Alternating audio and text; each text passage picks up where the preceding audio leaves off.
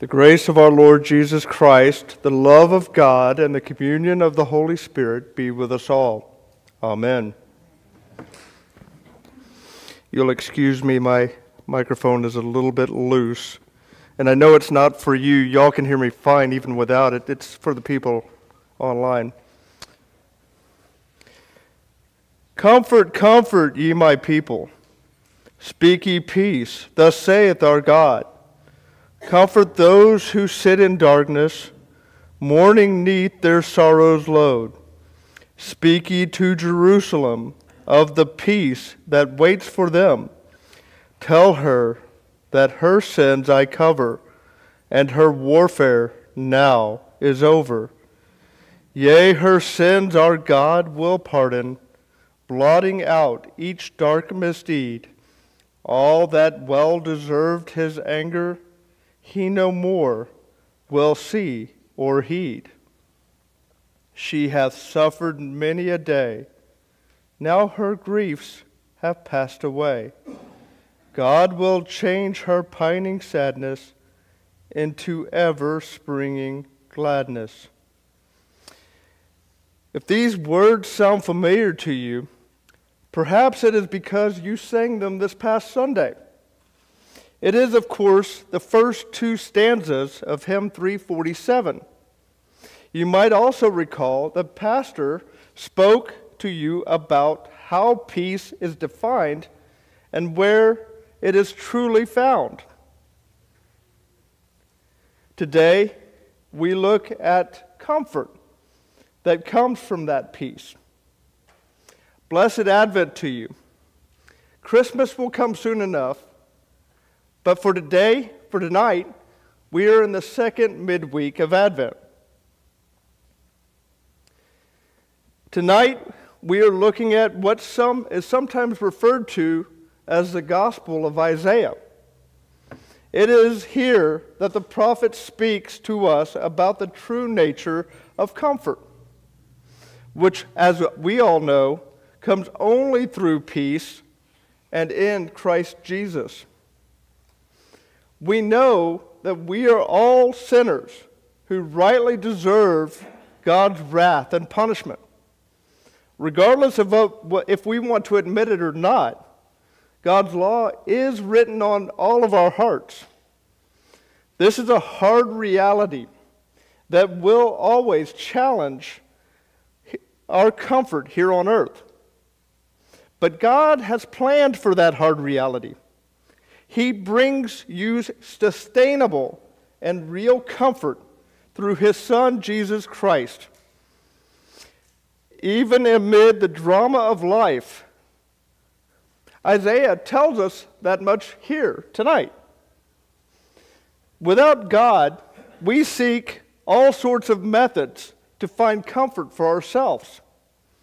We even go as far as justifying our sins and indeed celebrating them while demanding that others accept us as we are. All efforts to seek comfort and ease of our conscience fall short.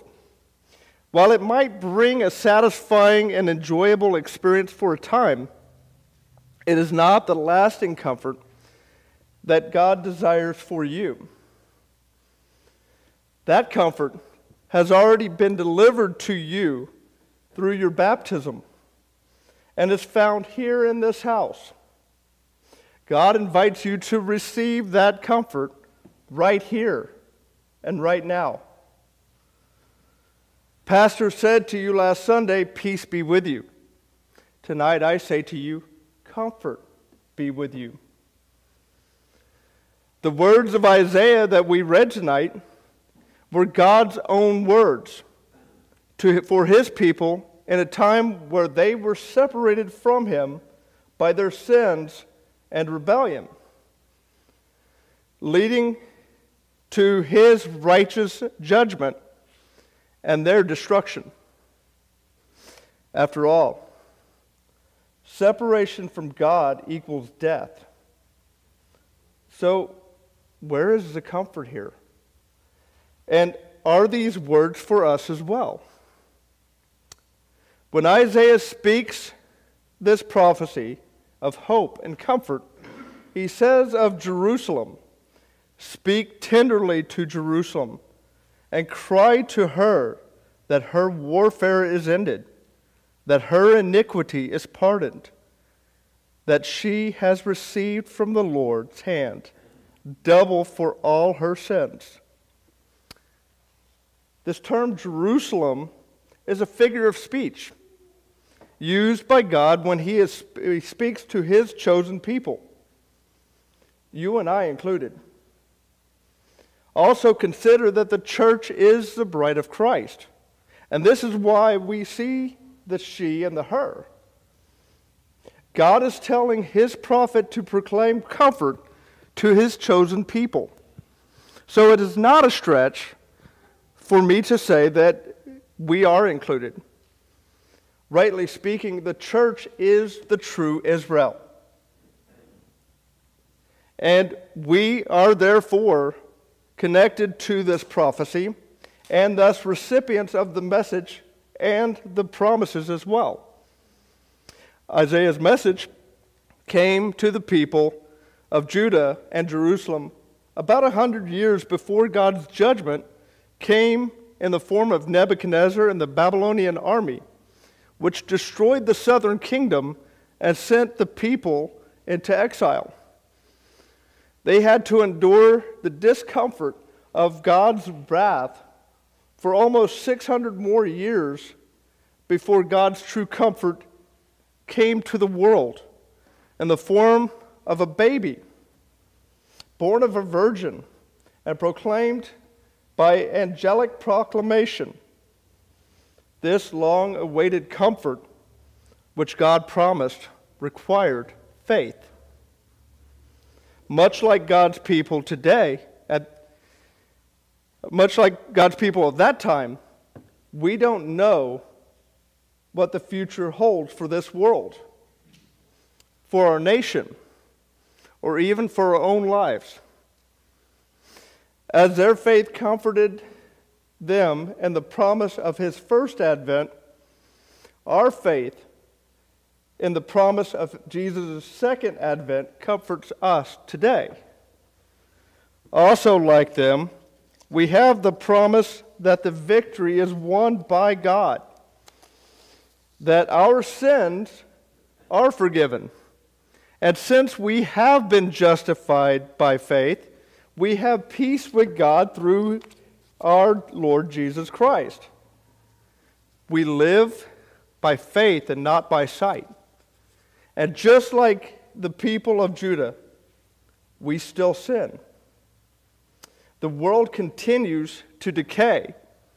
News of wars and rumors of wars continue to plague this world today.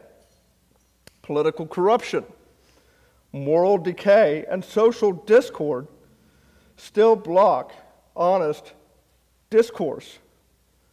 We continue to be offended when others challenge our self-made identity.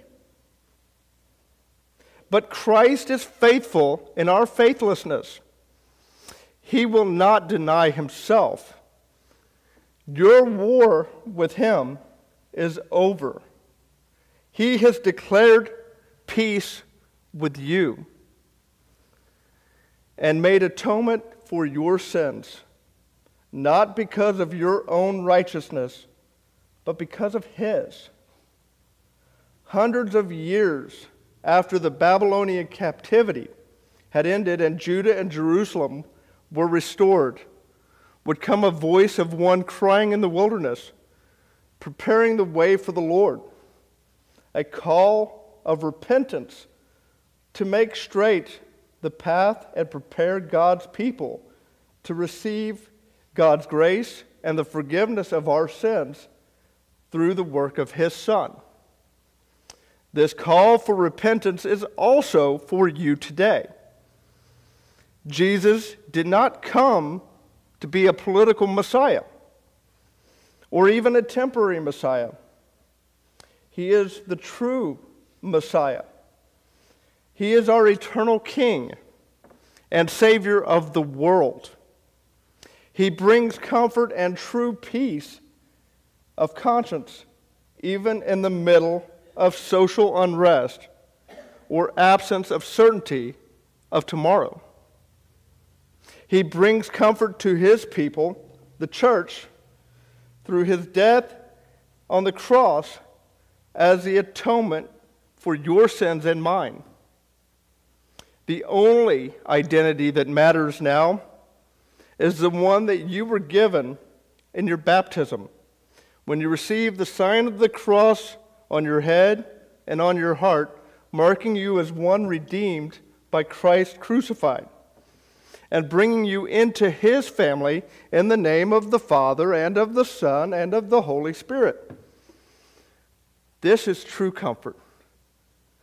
God has declared by his word that your sins are forgiven, and you have been declared righteous for his sake by Jesus' grace and through his faith freely given to you as a gift. The grass withers and the flowers fade. Even our own flesh fails us. But God's word stands forever. And this, my friends in Christ, is the true comfort that is brought to you tonight and indeed every day. In the name of Jesus, amen.